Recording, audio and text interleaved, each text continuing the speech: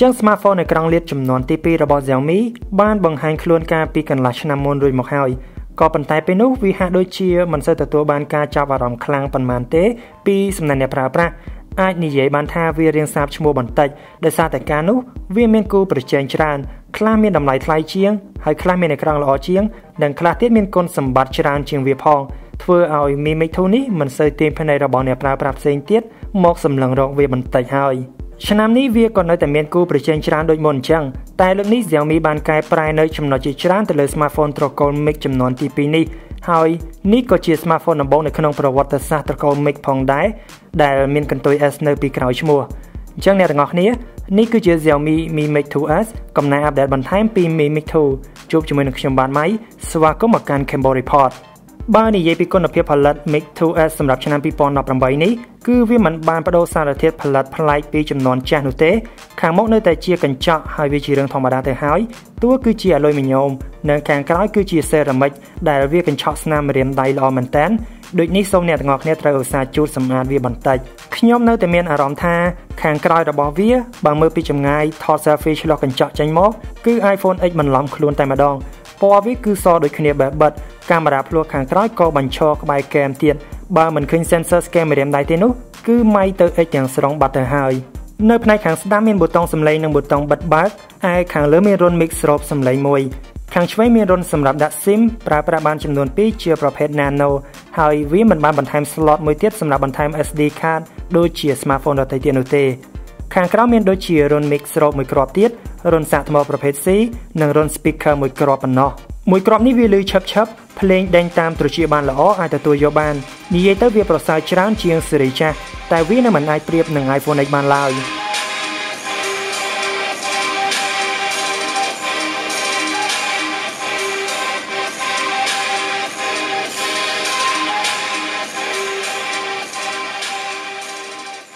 វាមិនមានរុនដុតកាស 3.5 មីលីម៉ែត្រមកជាមួយទៀតទេហើយប្រហែលជាលែងមានទៀតហើយព្រោះយើងមិនបានឃើញវាតាំងពី Mi Mix 2 មកម្លេះអញ្ចឹងយើងត្រូវតែប្រើដូចតតាម USB-C នេះដែលភ្ជាប់មកបន្ថែមនៅក្នុងប្រអប់ស្រាប់ឆក់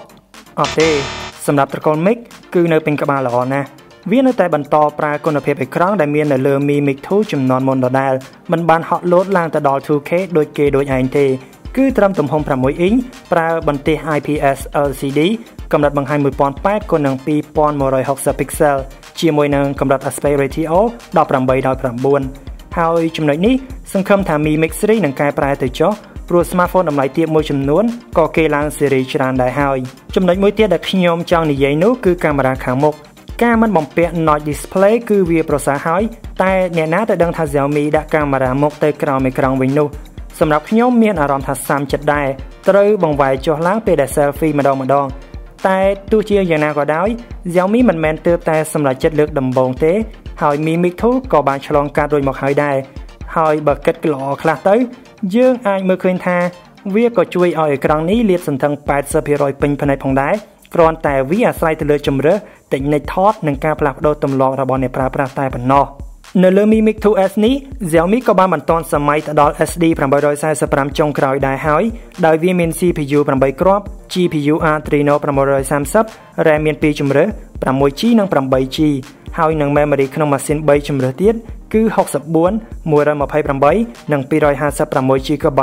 ដែលអាចឲ្យយើងជ្រើសរើសបាននេះគឺជាកម្លាំងកម្ពូលមួយហើយក្នុងចំណោម smartphone កម្ពូលដទៃទៀតហើយខ្ញុំមិនចាំបាច់និយាយច្រើនពីដំណើរការរបស់វាក៏អ្នកទាំងអស់គ្នាអាចទាយដឹងដែរគឺវាអាចលេងហ្គេមដែលមាននៅលើលោកបើវងក្រចកបង្កើតឡើងសម្រាប់លេងនៅលើ smartphone បិទវងក្រចកវិញក្នុងកម្រិតរូបភាពច្បាស់បំផុតដូចជា PUBG, Vainglory, Mobile Legends និងហ្គេមជាច្រើនទៀតមិនទាក់ឡើយប៉ុន្តែអ្វីដែលជាបញ្ហានោះគឺវានឹងឡើងក្តៅបន្តិចនៅពេលដែលលេងច្រើនម៉ោងច្រើនតង់ហើយចំណែកឯថ្ម 3400 មីលីអាំពែរបស់វាក៏ស្រកលឿនទៅតាមនោះដែរក៏ប៉ុន្តែបើអ្នកប្រើវាទូទៅដូចជាទៅលើបណ្ដាញសង្គមទំនាក់ទំនងនិងទស្សនាវីដេអូខ្លះវាកាន់បានយូរចិត្តមួយថ្ងៃពេញដែរនេះបើតាមការប្រើប្រាស់ដែលវានៅជាមួយខ្ញុំមួយសប្តាហ៍ជាងកន្លងមកនេះយ៉ាងណាមិញវាមិនមែនជាបញ្ហាទៀតឡើយដរាបណាយើងនៅតែទទួលបាននៅមុខងារសាកថ្មលឿន fast charge 1ម៉ោងកន្លះពេញអូហើយពេលនេះ Xiaomi ក៏បានសម្រេចចិត្តត្រូវហកមកជំហានថ្មីដោយ friend ដទៃទៀតដែរហើយអបអរសាទរដែល Mi Mix 2S អាចសាកតាម wireless បាន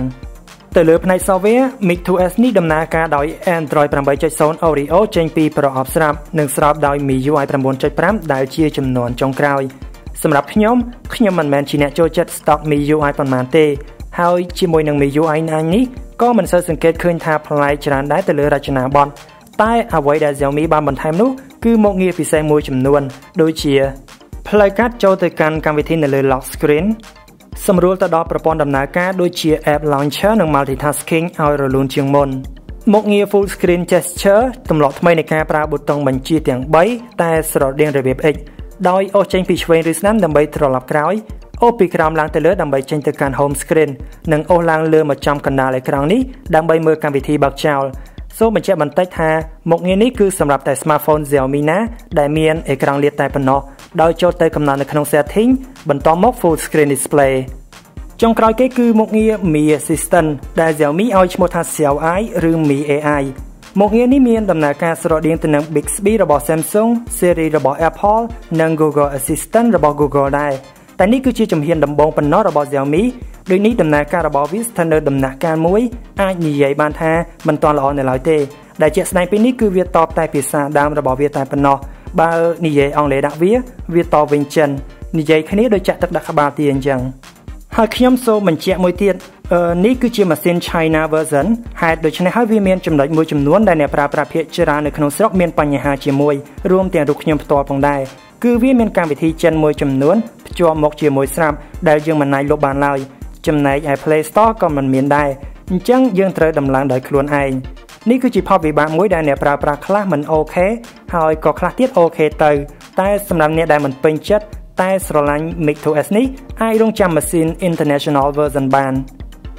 លើកនេះ Xiaomi ដំឡើងកាណុងកាមេរ៉ាខាងក្រោយរបស់ខ្លួនពីរគ្រាប់ដែរដែលមានទំហំ12 megapixel dual pixel ប្រើប្រាស់នៅ sensor Sony IMX 363ចាំរូបភាពបានច្បាស់ជាងមុនដល់ទំហំ 1.4 micron pixel មានមុខងារទប់រំញ័រ 4AX OIS ដែលអាចថតវីដេអូនៅក្នុងកម្រិត 4K បានល្អនិងច្បាស់